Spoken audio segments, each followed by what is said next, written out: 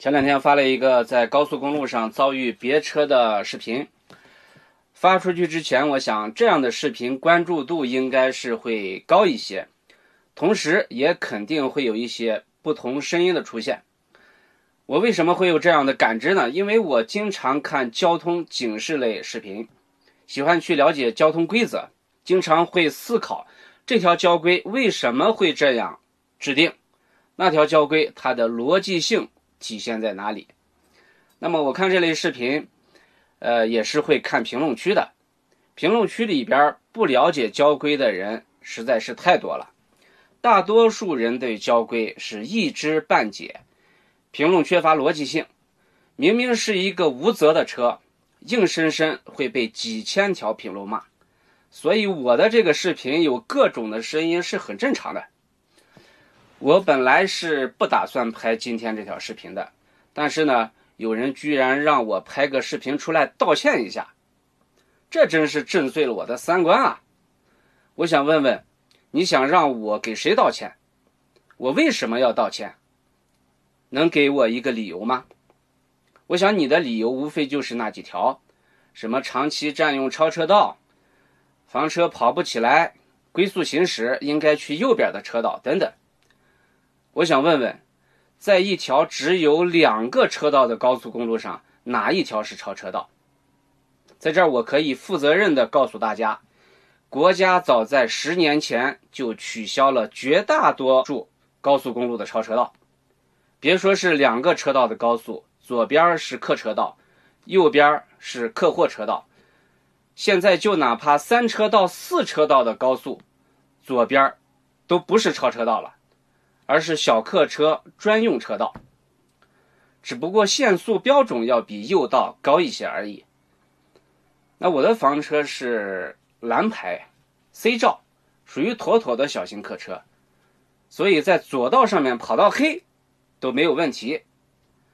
咱们的认知要与时俱进，不能老是停留在10几年前不更新。说房车跑不起来都是龟速行驶，更是无稽之谈。谁告诉你是个房车都跑不起来的？那有些房车跑不起来是因为底盘不行，小马拉大车，有些呢是因为驾驶员是慢性子。那我是个急性子，我一般开车还是比较快的，很多车友跟我组队旅行都跟不上我。而正确的驾驶方式并不是一味的快，该快就快，该慢就慢，才是老司机，否则就是愣头青嘛。那前几天的别车视频一开始我就交代得很清楚，是因为我前方发生了压车现象，前面车流量比较大，所以周围的车都减速慢行了。那我和前车也保持了一个110来米的安全距离，说我龟速行驶的，那我总不能前面慢了我还继续那个速度跑，不减速去追尾吧。再说我减速后的行驶速度还有90多，也不算是龟速行驶。我前面空出来的是安全距离，而不是留给别人加塞的。我只能管控好我自己的车速和安全距离，我还能管得了别人超车吗？加塞吗？要知道高速公路上的事故大多是因为没有预留够安全距离而导致的。近几年在高速公路上发生的连环追尾事故还少吗？难道安全距离还不应该被重视起来吗？别我车的那个小轿车就是没有把握好横向的安全距离，才导致险情的发生。在此我宁愿相信他是操作失误，而不是故意为之。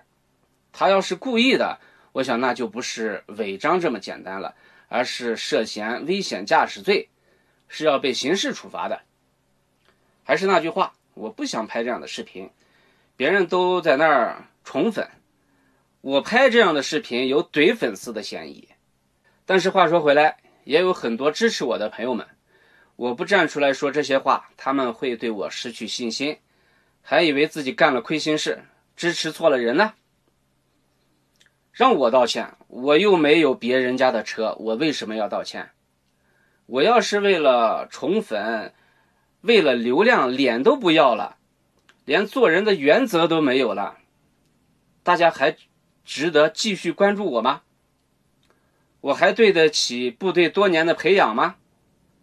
再说了，不明事理的人，咱们道不同，不相为谋，跟你说声再见，我都觉得多余。有些人觉得我表面上性格谦逊，实际上性格强势，睚眦必报，要和我谈格局。我的格局是希望整个社会变得更美好，而不是仅仅光我自己好。我是一个有家国情怀的人，所以我该坚持的还是要坚持。